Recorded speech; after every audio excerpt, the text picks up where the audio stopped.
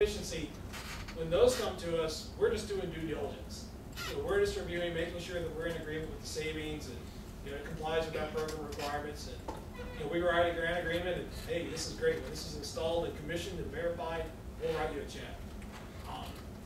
Some folks are less sophisticated. Some contractors are just have an idea of, hey, I think I can put a new piece of equipment in. I know there's going to be some energy savings there. Can you help me quantify this? Is this something that would qualify for funding?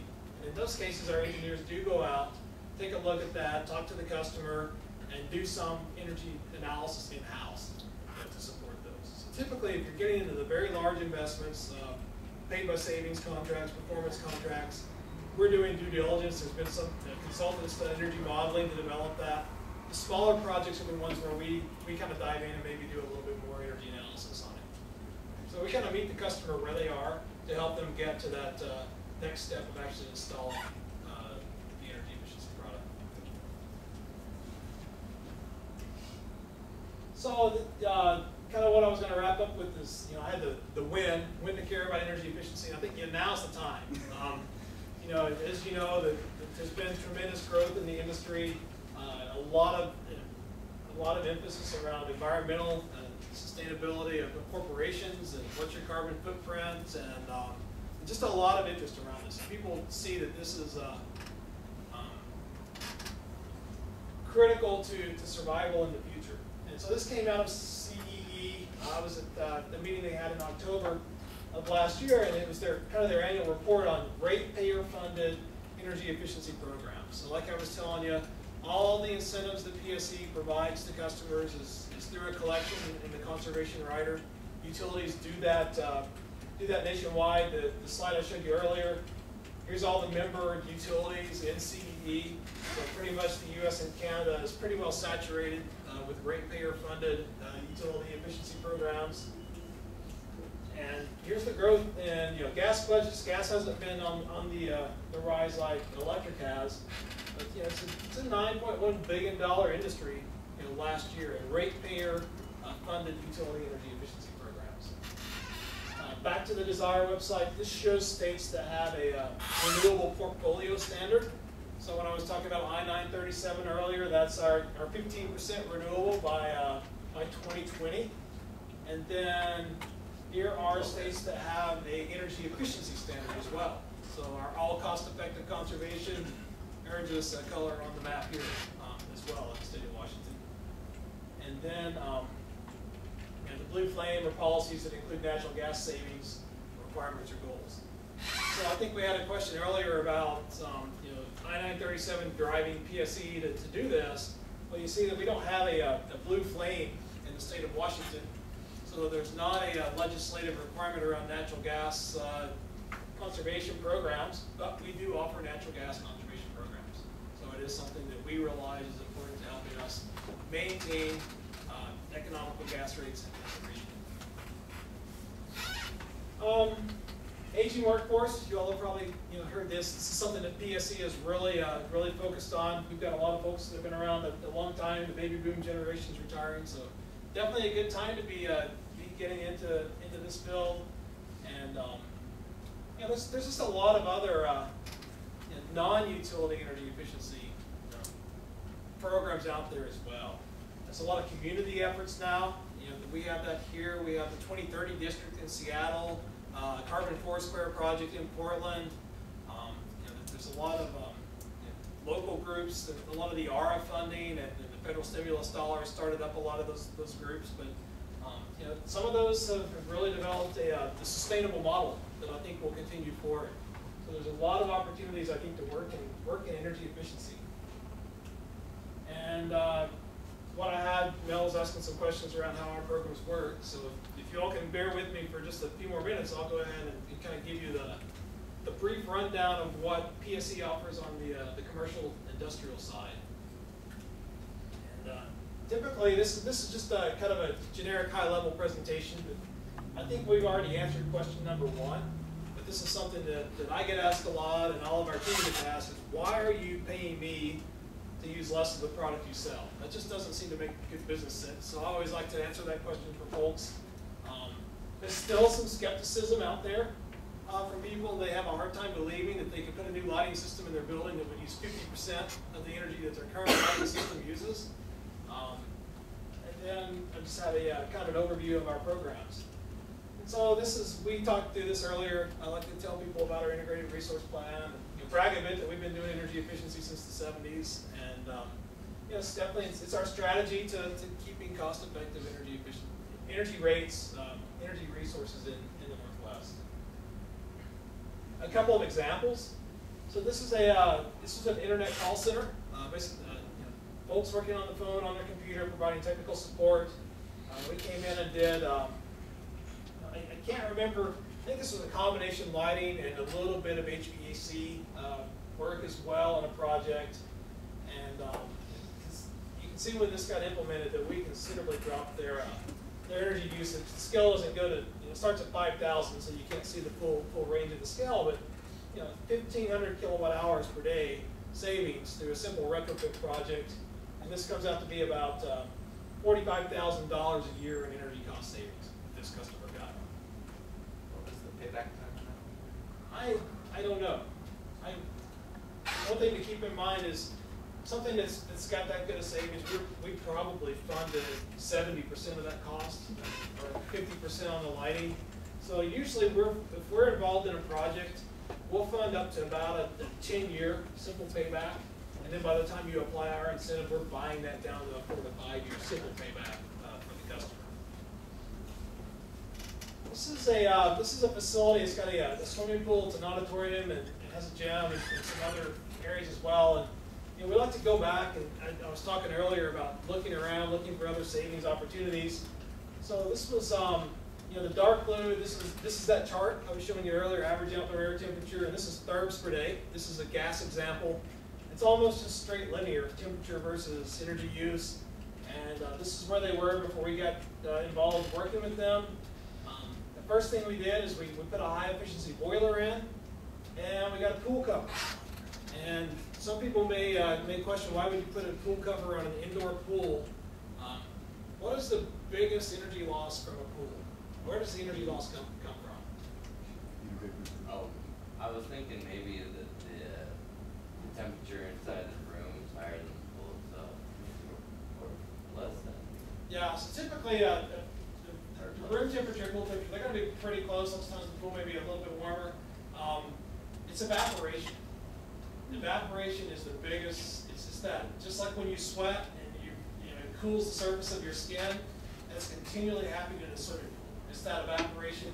This is the cooling effect on the pool, and you're having to put more water into the pool, and that's coming in at that groundwater temperature that we were talking about. You're having to heat that water up to an 80 degree or 85 degree, whatever the pool temperature is.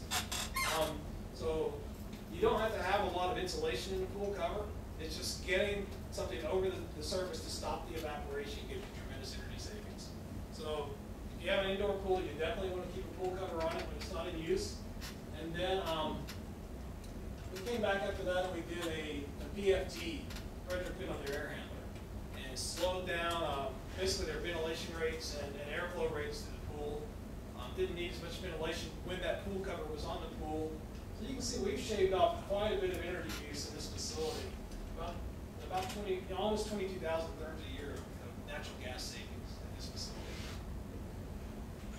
So I always like to let people know that this stuff really does work, and we're not just buying new equipment. We're investing in proven energy savings for these projects.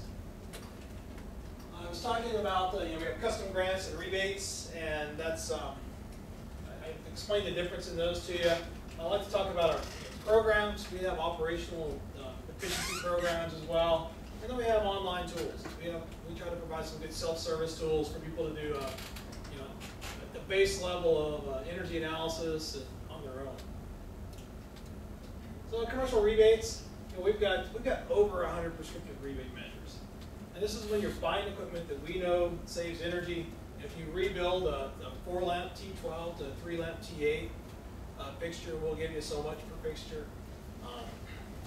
Like I said, variable speed drives, high efficiency HVAC retrofit, we'll pay up to $550 per ton of capacity on that equipment. Do a lot of those products have bleed? So the question is, are those products LEED certified? And so I don't believe LEED does certification of products. I think if you're talking about product certification and product efficiency, that's where you're looking at Energy Star. So they would be Energy Star labeled. There's probably some other certifications on that. And what we do, one challenge that we have in the Northwest is we're not going to pay an incentive for what's required by state energy code or local amended code as well. The city of Seattle has more stringent energy code requirements than the state. So lots of times, because something is Energy Star rated, it may only just comply with energy code. So that's why we use, I was talking about the CEE tier ratings. When you get in and you look at these rebates, you may see that if you want to do a high efficiency HVAC rebate, the product will need to meet a certain CEE tier 2 or tier 3 efficiency requirement that will be greater than the Energy Star requirement qualification. And that would also be greater than state energy code requirements. And if you want to find that information, when you get on our website, if you look at savings in the Energy Center, and then kind of start drilling your way down into for businesses, there's stuff for homes if you're interested in our residential programs. And we've structured this, we've started structuring this in a way to help facilities managers and owners get to the programs that are most appropriate to them. So you'll see hotel, motel owners, grocery, restaurant, food service. But if you just want to get the full list, the rebates and grants option will give you the full list of all the programs that we have available. The custom grants, this is where you work with an engineer, and we come up with an agreement on what will the project cost, what will the energy savings be, and we run that through a funding formula. And we fund 26 per kilowatt hour up to 50% of the measure cost on lighting projects. That's per kilowatt hour per year of annual savings or first year savings. Anything non-lighting will pay 30 cents per kilowatt hour. And the reason that's different is lighting is very cost effective. Pretty much all the lighting projects have a pretty quick payback, so we don't feel a need to put as much funding into those to make those palatable to customers. And then on the natural gas side, we'll pay $5 per therm, up to 70% of the labor cost. Typical things that we're funding under our custom grants that our engineers are working on. We do lighting there, even though we have some prescriptive lighting offerings as well. Lighting controls, bi-level stairwell lighting and garage lighting is something that's taken off. People were really reluctant to go there a few years back, but there's really good technology that keeps some minimum level of lighting in your below-grade parking garage and in your stairwells. And then when an occupant is sensed, the light comes on to full brightness. HVAC equipment controls. Another thing, parking garages with carbon monoxide sensors. So overnight, and when there's not a lot of traffic in and out of the garage, the fans shut down. So you don't need those ventilation fans that are designed, for worst case scenario, exhausting automobile exhaust out of a garage. Pretty good savings on those systems as well. And then we also get into compressed air systems and other industrial process modifications. T12 lighting, this is something that we're really pushing on people. Like I said, we don't fund things that are required by code, and federal efficiency standards are essentially eliminating the T12. There are going to be products out there that you can buy that comply, but after July 1st of, I think it's 14th of this year, 4-foot linear and 2-foot U-tube T12s, and a lot of the 8-foot T12s and T12HOs are going to be going away. And once it no longer becomes an option for you to buy that product, then we don't have a need to incent people to buy a different product. So this is a message we're getting out to our customers. If you've got T12s up in your building, let us help you get rid of those while we still can. And we're even taking it a step further. We call this our whole enchilada, but one thing we find is a lot of contractors, lighting contractors or customers, they just kind of want to do the easy stuff. Maybe come through the building and rebuild the troffers and screw in some CFLs and can fixtures, but we really want people while they're there to do a comprehensive lighting retrofit. If you've got opportunities to do motion sensors and controls, you've got some exterior lighting in the building or some parking lot lighting, if you're willing to take a look and do a full-blown top-to-bottom lighting retrofit of everything in the building, put controls in where you can, we're willing to pay you a little bit more. So we've started offering that, the higher incentive 30 cents per kilowatt hour for comprehensive lighting projects. We're really trying to move people to that next generation of lighting efficiency once we step away from funding T12 to T8 retrofits. And this is an example of a project where a contractor pitched it both ways to a customer. And it shows that it's working for us. And doing the full-blown lighting retrofit, getting in the exterior lighting and other stuff in the building, some controls. I got 88,000 kilowatt hours of savings versus 58,000. And annual cost savings, $8,600 versus $5,800. And we gave them a higher incentive, $26,000 instead of just $11,000. It keeps their simple payback pretty much the same. Actually, it was a little bit less of a simple payback if they went with the enhanced lighting. So we're really trying to push people to get as much energy savings as they can out of the lighting retrofit. Yeah.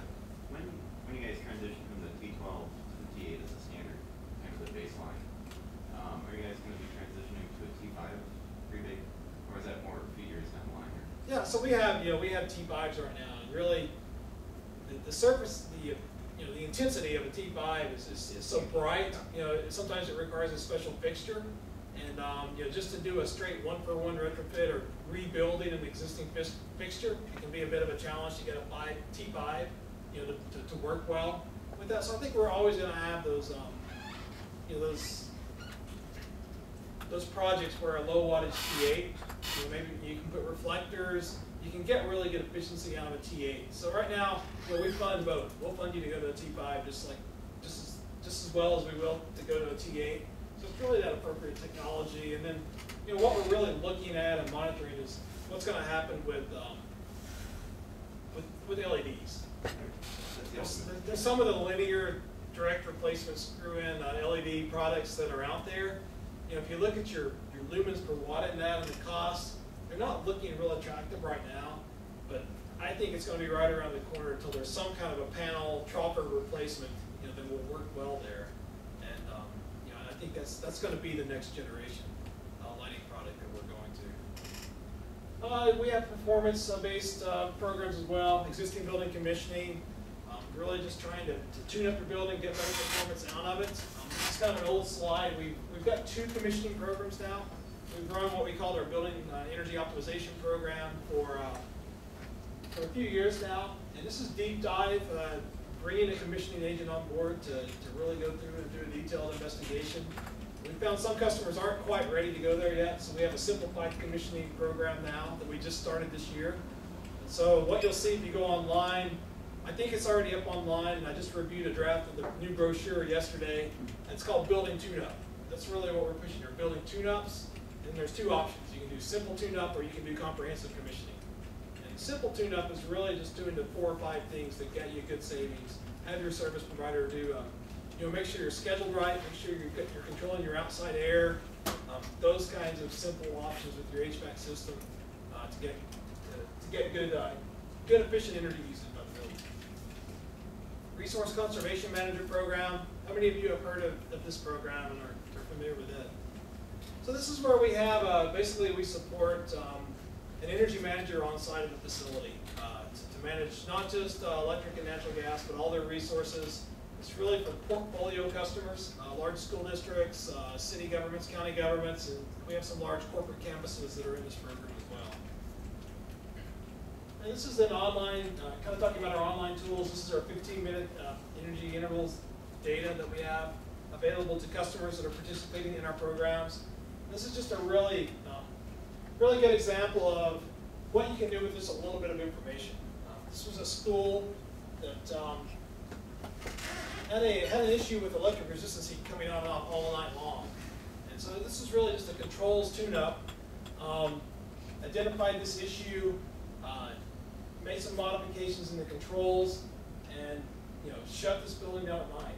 So significantly reduced nighttime usage in the building. And then, the way this was set up, you can see this is where they're setting their peak demand. So warming the building up maybe a little bit too quick in the morning. So the next opportunity from this information is maybe we want to stage things on a little bit slower in the mornings, try and level off that the demand a little bit and save a little bit on our energy bill there. But this is a very good service we provide to our customers that are in our programs. And then we have my PSE account. This is available to our smaller commercial rate schedules, where you can go on and do some of that energy usage and weather analysis, kind of things that I was talking to you earlier about. Definitely pay your bill online. If you're a PSE customer and you haven't signed up for online billing, please do that. We've saved a considerable number of trees by offering this to our customers and encouraging them to do that. Energy advisors, this is something we have 8 to 5, Monday through Friday. Customers can call in and find out if you're having a hard time finding the program offering online, or have a question about who do I need to contact regarding a specific rebate for a type of technology or product. They can help you out. And this is what we have on the commercial side. There's one on the residential side as well. This is our quarterly newsletter. So if you're interested in keeping up with the programs that we have going on, here's where you sign up for that, and you'll get a newsletter each quarter that kind of gives you some case studies of projects we've worked on, new programs we're offering, and updates on our incentives. We really try to keep the emails messaging to about once a quarter, and then we'll have a few other special events, like when we launched the Enhanced Lighting Program. We hit everybody with an announcement about that. We've got the West Coast Energy Management Congress coming up next month. We've been promoting that through a couple of additional emails. So try not to spam folks too much, but just keep them in the know on the programs that we offer. New construction, like I talked about, we go with anything that's above and beyond code. That's been a bit of a challenge with the ever-increasing energy code requirements. We had some really good new construction offerings with the last building boom with a lot of those projects. We're really finding it challenging to find good cost-effective projects that go above and beyond the current Washington State Energy Code. And, we're working in data centers right now. We have a consultant on board, Clear Result Consulting, doing some operational improvements in data centers, as well as capital investments as well for retrofits. Starting to work in industrial systems. We have a consultant on board that's basically, we're doing what's called a performance tracking system. So we're doing sub-metering or whatever we need to do to look at energy used per widget produced, and then helping them tune up and refine those manufacturing processes to make that more efficient. And we basically this is a pay for performance kind of program where we'll identify opportunities for you to reduce energy usage. When that energy usage comes down, we'll pay you so much per kilowatt hour saved. And then building tune-up. This is the commissioning light program, the simple commissioning. And it kind of works the same way. We'll baseline your building, give you some ideas of what you can do. You go in, tune it up, bring them the energy use, and we'll pay you 4 cents per kilowatt hour saved over the course of a year. And so that's our programs in a nutshell. I did bring some handouts that are just kind of a comprehensive overview. We'd like to put people to the website, because that's where you can always have the most up-to-date information. Seems like anytime we print a brochure, by the time we get it out and circulated, we've got a new rebate we're offering, and we've made a change. But I do have some materials if you'd like to put those today.